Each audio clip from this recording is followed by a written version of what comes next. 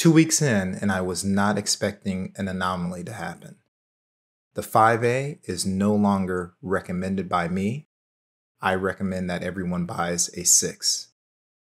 And the reason is the answer to the question that drives all of us. And it wasn't what, but how. He is the one.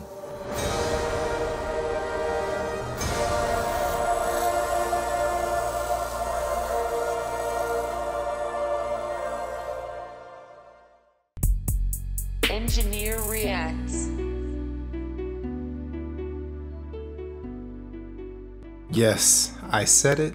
The $600 Pixel 6 is the one.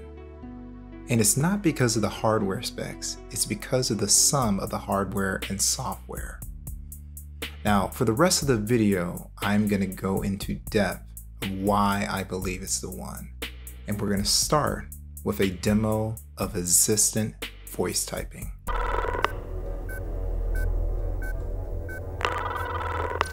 Yeah. Is everything in place? You weren't supposed to relieve me. I know, but I felt like taking a shift. You like him, don't you?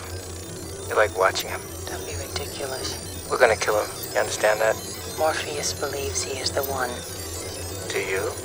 It doesn't matter what I believe. You don't, do you? Did you hear that? Hear what? Are you sure this line is clean? Yeah, of course I'm sure. I better go.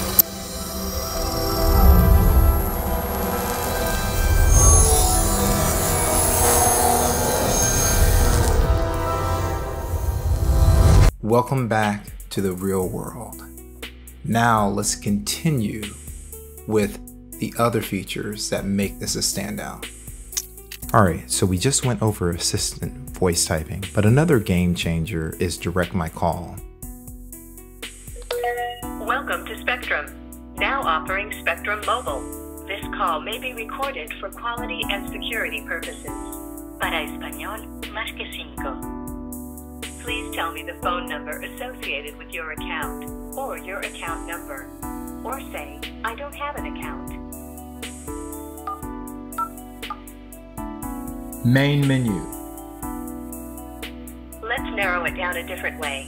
You can say, technical support, or press 1. Billing, or press 2. Or to add, change, or disconnect a service, say, service changes, or press 3. You can either touch on the screen, you can still use the dial pad. Upgrade any of your services, say. Another game changer is wait times. Wait times calculates how much time at different days and hours of the week that you'll be waiting for customer service to pick up, instead of, blindly calling a 800 number. And I've done this with Microsoft in the past, where I've seen, oh, they have availability, I'll call them at 1 instead of calling them right now, or vice versa. Absolute game changer and a time savings completely.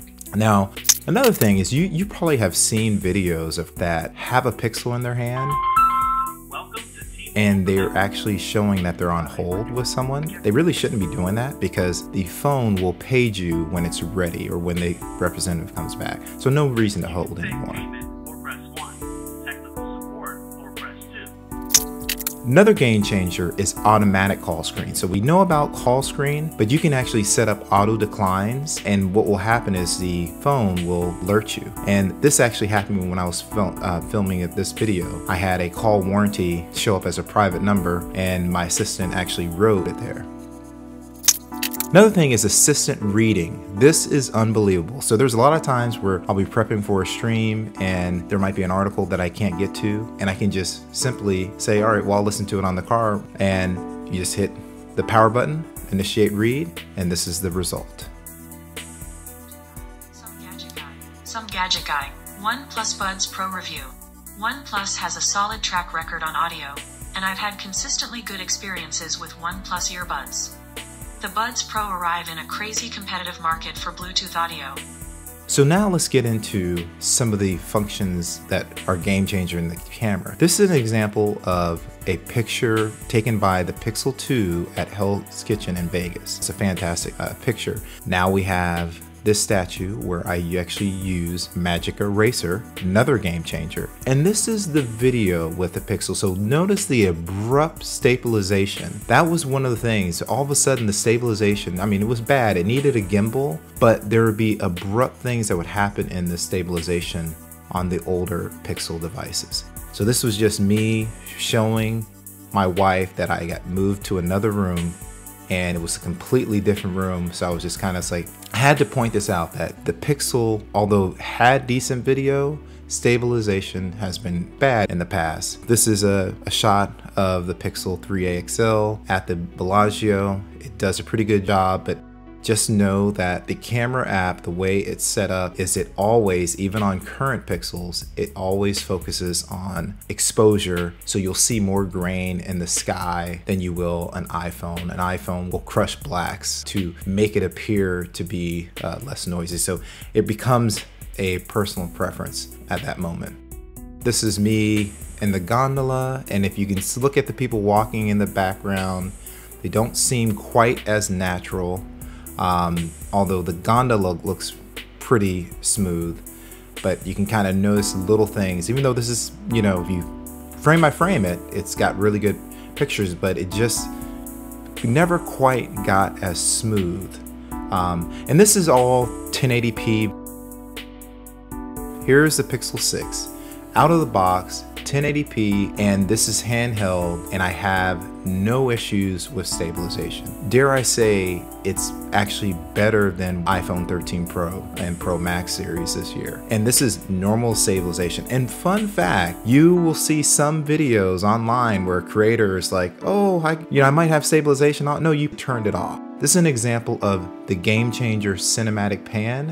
I'm going to show you that this footage is going to look like I used a slider. And here's a further example of cinematic pan. And this footage is courtesy of Eric from Easy Computer Solutions. So this is his Pixel 6 out in the field doing cinematic pan video. It's outstanding for B-roll. My Pixel, it would have been my 13 Pro Max, but with the Pixel 6 being $600, it has absolutely taken over as my B-roll cam for my channel. And I only pull out the big guns when I need to. I had to give it up to one of the creators that has taken YouTube by storm, and that's Ike's Tech Talk. Love the guy. He's an outstanding creator, and he works extremely hard. And what I love about him is he takes all of his biases out and just puts the review out there. So this is him, a video that I think everybody should watch, and he just is going through the paces of putting the iPhone 13 Pro versus the Pixel 6 Pro.